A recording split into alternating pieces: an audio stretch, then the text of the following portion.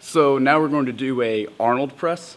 On an Arnold press, you start off with the weights facing you, like hands facing you, right here. You're going to press up and rotate all in one smooth motion. So elbows are facing the front of the room, rotate out as you're pressing up. And your hand actually does a full 180 and goes back to face the opposite direction.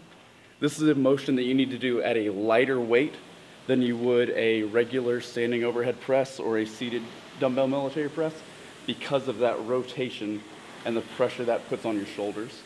So you start off here, rotate out as you press up, and then reverse it back down. And that is the Arnold press.